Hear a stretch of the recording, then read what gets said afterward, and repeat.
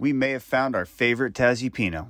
Home Oak Vineyard is located on the west side of the Tamar Valley in northern Tasmania, with vineyards sitting right on the River Tamar. They have multiple styles of Pinot Noir to try, and even a few museum releases open.